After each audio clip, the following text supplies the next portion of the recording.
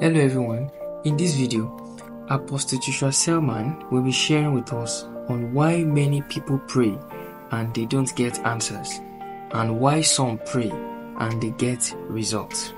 The kingdom of God is full of mysteries and operates by principles that God Himself has set. Listen with your heart opened and be blessed by this video production. God bless you. The mercy of God is a system, is a provision. In His wisdom, His infinite wisdom, He factored in a provision. Although righteousness and justice are the foundations of His throne, but in His dealings with man, He introduced a mystery. For as long as you think by yourself and in your strength you are qualified and deserving, you will never have it. Welcome to StartNOW Channel. We are glad you tuned in today to experience another life-changing encounter in God's presence. The Bible says in Psalm 119 verses 130, "The entrance of thy word giveth light." As you listen and watch, may you experience the transformative power of God's light. The mercy of God is not an attribute for sinners. The salvation of sinners only passed through the mystery of mercy. But mercy is more than a provision just for sinners to experience salvation. You have to understand this. The mercy of God is part of the attributes of His person. The mercy of God is a system in the kingdom where guilty people are made free. The mercy of God is a system, is a provision. In His wisdom, His infinite wisdom, He factored in a provision. Although righteousness and justice are the foundations of His throne, but in His dealings with man, He introduced a mystery. Let me tell you something about mercy. Look up. Mercy only works for people who are in time. Mercy cannot work in eternity. Otherwise, Satan will not be where he is. That's why He says His mercies are new every. He ties time to the operation of mercy. Meaning whenever, just like He said, as far as the earth remains. So when you can see the morning, the mercy of God is valid. Mercy. Mercy is the attribute of God. Listen, that provokes His help to your life, regardless of your satisfying the condition for it or not. Mercy is a powerful attribute. That is the ancient secret that the nation of Israel used to turn around battles. When they sinned against God, God gave them over to their enemies. And every time a prophet would intercept, there was an enchantment. They would have to chant something. You are good and your mercy. It was not a song, it was an invocation. Every time they started singing that song, for He is good and His mercy. See how many times the psalmist uses it. The psalmist was a benefactor of the mercy of God. Did everything wrong, but every time God would want to come in, He will remind him. The Lord is gracious and compassionate, slow to anger and rich in love. The Bible tells us that the Lord's mercy can triumph. Come on now. That the Lord's mercy can triumph over judgment. So when I get to the end of my road, I know that I am deserving of everything that should happen. Yes, my father sacrificed to idols. Yes, my carelessness. I am not a tither. I am qualified for financial bankruptcy. The last card I danced, it did not work. I prayed, it did not work. The attribute for bailout is invoking the mercy of God. You are good and your mercy is forever. Hallelujah.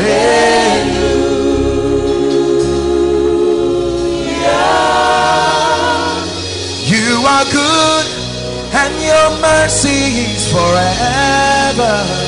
Hallelujah.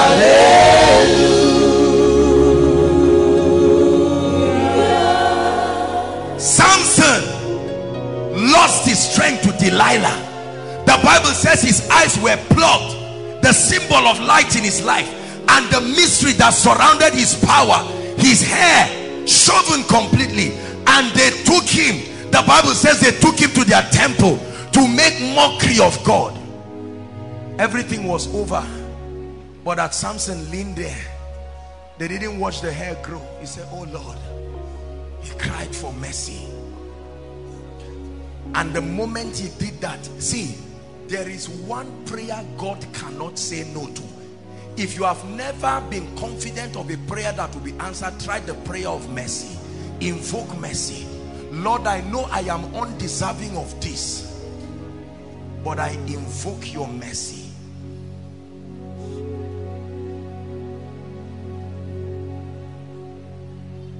It is of the Lord's mercy. Listen, it is of the Lord's mercy, meaning my lifetime is too fast for me to not have made a mistake, but it is of the Lord's mercy. Somewhere in my work, he creates a system, a provision.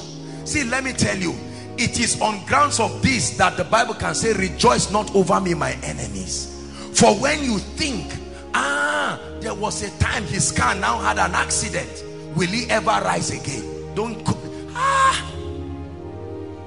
the worst witchcraft in your life is to stop you from receiving God's mercy. You are finished. Mercy. And Samson pushed, and the Bible says he killed more people at his death than his lifetime. What of blind Bartimaeus? Thou son of David. Hold on. He never said heal me. The Bible says God will give us the desires of our heart. I thought it would be thou son of David, heal me. He said thou son of David, have mercy. Mercy is an open check, and God had to come. He left and came. Thou son of David. There were two condemned criminals on the cross. Condemned. Once you hang on that cross, it's over for you. Two condemned criminals. One was talking nonsense, like many people are still doing. They are quarter to finish in life and they are still making noise. And the other one provoked his mercy, and he said, this day, today, not tomorrow, today, you will be with me in paradise. Are we together? Listen, the mercy of God is an attribute you need in your life. It's not for sinners. The mercy of God was designed in your walk with him to remedy for your limitations. There is such a thing as limitation. If I tell you every anointing that is in my life is just because of prayer and fasting, I will be lying. No. I have mastered the art of God's mercy. Years ago, during a pastor's conference, the ministers were lying down and praying, and the minister who was testifying this said he went to lie down close to Papa Adeboye to hear the prayer he was praying. And he said for over 2 or 3 hours, all Papa Adeboye was saying was mercy. Mercy, Lord. You would think he stole church money. He knew, he understood. To pastor millions of people, you don't just need anointing, you need mercy. Mercy. Mercy. Mercy. Jesus met a woman by the well. When he met that woman by the well, they started a conversation. Number one, that woman was a prostitute, correct? And then because of that, the disciples, no, don't come and corrupt Jesus, you're a bad woman. And Jesus started talking with her, and she started touching his mercy. And at the end of it, that woman ran and said, come and see the man who has told me what I have done. Mercy. Mercy vetoes everything in your life, and when the dust settles, you are still standing. That's why you see those who know this, when people are dancing and saying the power of my might has given me this, oh, this great ministry, koinonia, apostle, what wisdom, you are such an anointed man, I just laugh and look at them. You need to hear my prayer in the secret place. The mercy of God. When David One day, the Bible says when kings go for war, David was meandering his balcony, correct? And he looked at somebody's wife. She was bathing, and from the altitude he could see her nakedness, and he desired her. The Bible says he sent and they fetched that woman and they came. He now got a man's wife pregnant and ordered that they go and call Uriah in the heat of war, not minding whether the nation of Israel would die. They carried Uriah and brought Uriah. Uriah said, my king, I'm here. He says, I just wanted you to come and have you seen your wife recently? Uriah said, have you forgotten the ordinances of Israel? I should be there in the heat of battle. And he got angry, and all he did, listen, was to write a letter, a man's own death sentence, and gave him to the battle. And the painful part is that he died. Question: what was the difference between Cain and David?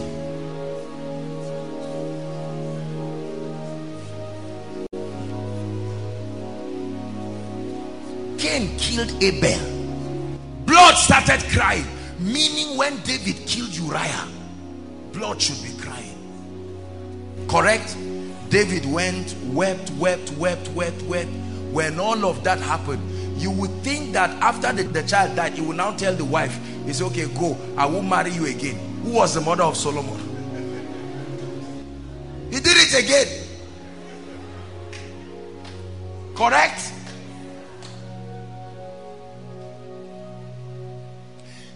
Is David that will write his sins and ask them to sing it as a song. If it had not been the Lord by my side, now may Israel say. If it had not been the Lord, he will ask the nation of Israel to chorus, for his mercy shall endure, ever faithful, ever sure. And they will begin to sing it. God will want to destroy David. David would just find, he knew how to just tie God down. And God said, this is a man after my own heart. A man that understands. Not even Moses was called a man after his heart. Mercy. This is what our families need. This is what we need. This is what many ministries need. This is what many businesses need. Let me tell you something. We're rounding up. There is a system to be a recipient of God's mercy. Number one, a broken and a contrite heart. Write it down. Arrogant people are never qualified to be the benefactors of God's mercy.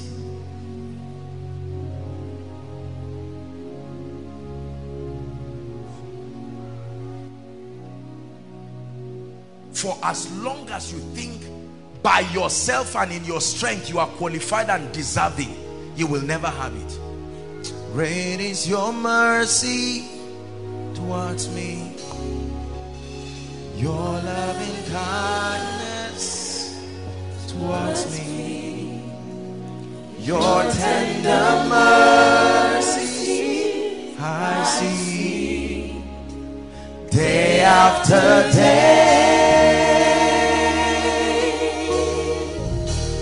Forever faithful towards me, you're always providing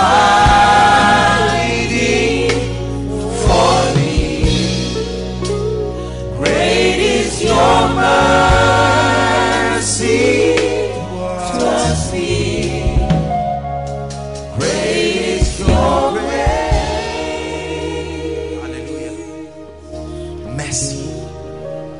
Every time we apply the blood, we invoke his mercy. For you to sit down and believe your forefathers did not do anything, you are a joker. But the mercy of God has a way of exempting you. The mercy of God has a way of exempting you from the rubbish and the nonsense that should be your lot. The mercy of God can change any negative prophecy over any man's life, regardless of what was seen about you. A particular prophet now came and met David, correct? And then started to speak to him in parables. There was a certain man who had a vineyard, and somebody came and grabbed the vineyard And David said, who is that? Was angry. Say, you are the one. No. Watch this. Do you know David was supposed to die? We have a series on mercy that we'll deal with. I don't want to go there. But do you know, when you read that scripture, when David asked for mercy, God said that death had been taken from him. David would have died. David would have died. The wages of sin is not sickness. The wages of sin is death. But mercy, but mercy, but mercy. There are some of you here, legally, you are supposed to be failures in life. So based on that concoction, those who knew you had the guts to even prophesy it, and what they were saying is right.